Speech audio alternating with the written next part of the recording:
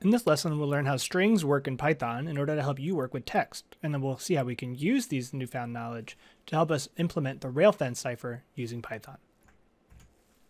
Strings are how we're going to work with text and other characters such as numbers and punctuation while we're working in Python. We saw in an earlier lesson that strings are denoted using these single quotes or double quotes on either side of the text, and you can assign them to variable names. Here we have the string Harry, which is lowercase h-a-r-r-y, within the single quotes that are assigned to the variable named first name. And then we can use the print function, either on a string directly itself or on the variable that contains a string, in order to print it out to the screen. On the left-hand side, we did that with a string that actually contains some characters. We'll also be using what's known as the empty string. On the right-hand side of our screen, we have assigned to the variable named first name, single quote, nothing in between. We call that the empty string. It is technically a string, even though it contains no characters. It would have a length of 0. What we'll go on to see now is that string data types can also be used with some specific operators or operations, and they also have some built-in functions that are called methods that'll provide some extra functionality to our strings. First off, we can concatenate two strings together. Concatenate is just kind of a fancy word for combined end-to-end, and we can do that using the addition symbol that we had seen in a previous lesson for adding two numbers together. So here we have the variable first name assigned to the string Harry Potter, and then the string Potter assigned to the variable named last name, and we're going to print first name plus last name, or first name concatenated with the last name. Now notice when we do that print statement, those two strings are glued end to end. There's no spacing in between them. Here in our second example, we'll do the same thing with our first name and last name being Taylor and Swift, respectively. But we'll create a third variable called full name, where we concatenate first name, a string that contains a single space, and then the variable last name. And then we'll print that new variable full name, and we'll see we get this first string and the last string concatenated together with a space in between, making them a little bit more readable. We can use some of those built-in functions that we mentioned before that are called methods in order to create a copy of a string that might have some different formatting. So for example, on the left-hand side, we'll use the same string, first name, assigned to Harry.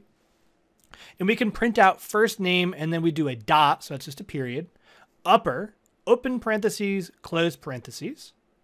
And we'll see that that prints out in all capital versions of the word Harry. Now notice, it does not actually overwrite the string that is assigned to the variable first name. If we print that out again on the third line of code, you get the original string back. So it is just kind of a temporary copy of the string that is changed just for the moment. And unless you save that change, it'll only show up for that line of code, and the string will revert back to first name when you see it again on that third line of code.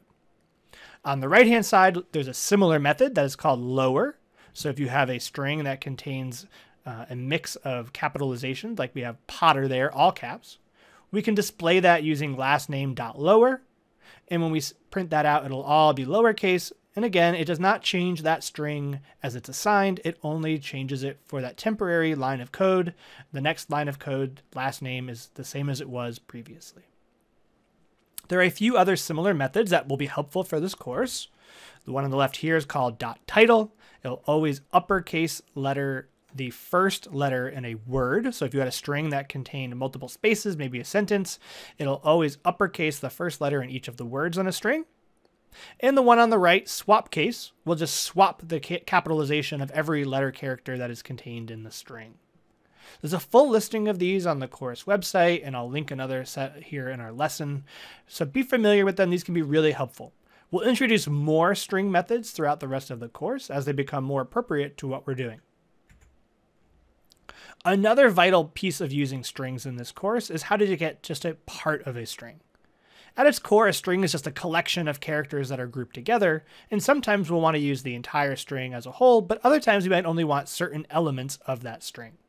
We can select certain characters from a string using what's called an index if we want just one character, or a slice if we want a selection of characters. Here on the screen now, we'll see we're indexing into the string that is named spell, and we're asking for the character that is at index 0. So that gives us that first E. Notice when we count in Python, we start counting with 0.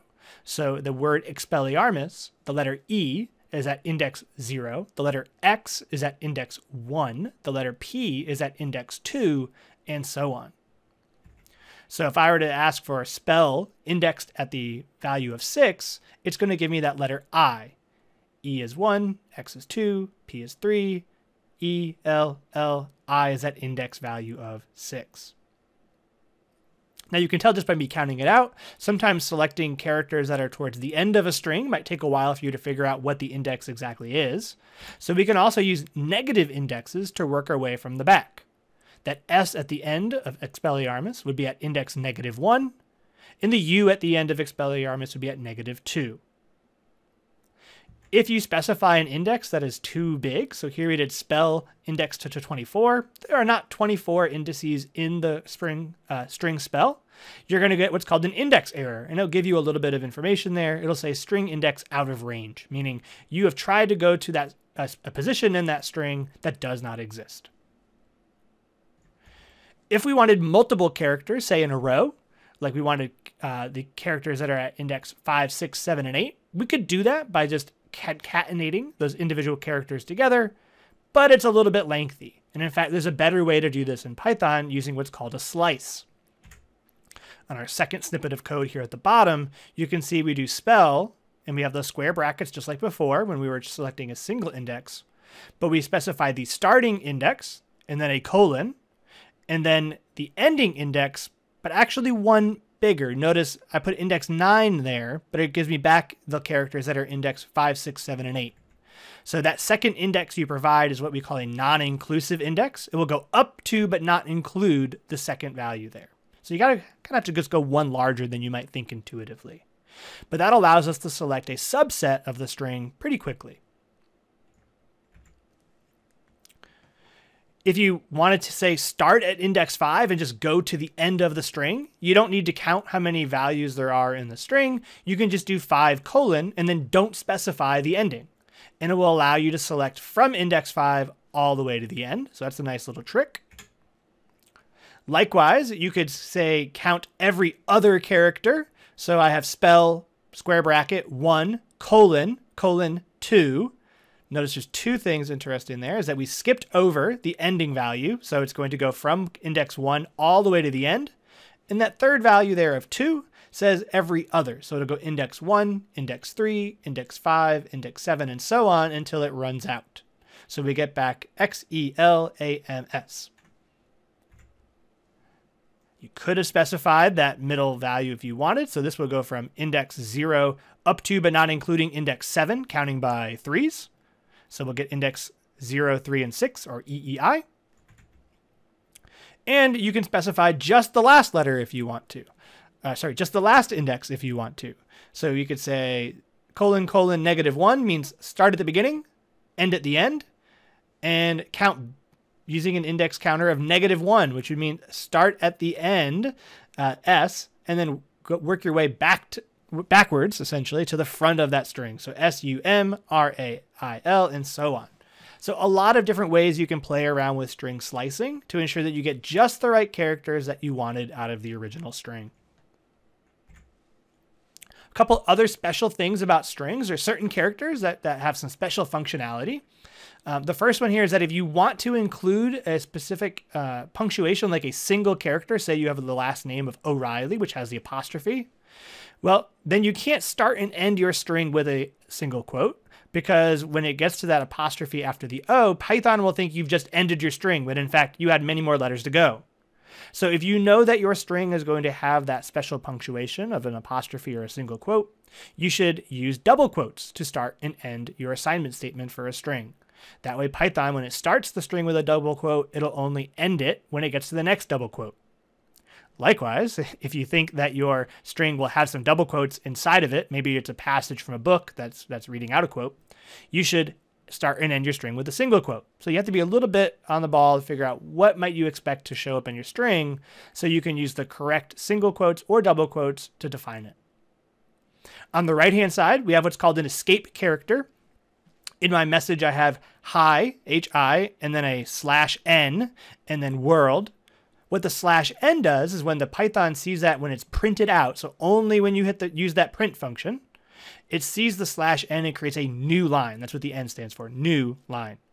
There's a bunch of these other escape characters, and I'll link them in today's lesson in case you're learning more about them. They won't show up too much in this course, but it's good to know that they exist so that when you use those slashes sometimes, you might get some unpredicted behavior if you're not familiar with these escape characters. So let's see how we can use strings to implement our railfence cipher. Here we have a slide that we saw earlier in the previous part of our lesson that shows our zigzagging mathematics word grouped into the top and the bottom row. Let's think about how we might be able to use our string slicing to recreate the top row, and then again to recreate the second row, if we were provided a string mathematics that we've assigned to the variable named plaintext. Think about which starting, ending, and step size you'd want to provide as the indices between those colons to recreate for our first group, MTE, AIS, and for our second group, AHMTC. Pause the video for a second and take a guess. And when you're ready, we can see the answer in 3, 2, 1. For our first group, we could create that grouping of characters by specifying 0 and then a blank and then a 2, meaning start of the string mathematics at index 0, which is M, and then count by 2 to also select the characters that are at index 2, T, 4, E, A, 6, and so on. 0, 2, 4, 6, and so on. The second group, we'll do the exact same thing, except we'll just start at index 1. So we'll start at the character A, counting by 2. So the characters at index 1, 3, 5, 7, and so on, which give us the AHMTC that we're hoping for. Now all we have to do is kind of glue those two pieces together to create our ciphertext. So think about this. How could you put it all together? How could you take a string mathematics and have a command, when it's all done, prints out the final ciphertext? Don't worry about providing spaces in between the blocks of group of length 5 yet. We'll write a function that will take care of that for us later on down the road. For now, let's just go ahead and make sure we get all the correct letters in the correct order. See if you can sketch out some code on your own, and we'll go over the answer here in 3, 2, 1. So here's one possible solution. We assign the string mathematics to the variable named plaintext. We assign the first group that we calculated on the previous slide to rail 1, the second group to rail 2. We concatenate those two rails together and assign that to the variable named ciphertext. And then we'll print the ciphertext also using the .upper method to ensure that it's capitalized. Remember, we like our ciphertext to be capitalized. There are many other ways that you could have done this, perhaps some with fewer lines of code, perhaps some with more, but the key is that we get the correct output for the correct input. In this course, we're not going to focus too much on the efficiency of your code, meaning how many lines it took or how long it took for the computer to run it. We're more focused on the mathematical accuracy that ensures that the right plaintext goes to the correct ciphertext. That's it for this lesson on strings, and the activity will push you to think a little bit further about how you can decode messages using the railfence cipher and perhaps encode messages using rails of length 3, 4, 5, and more.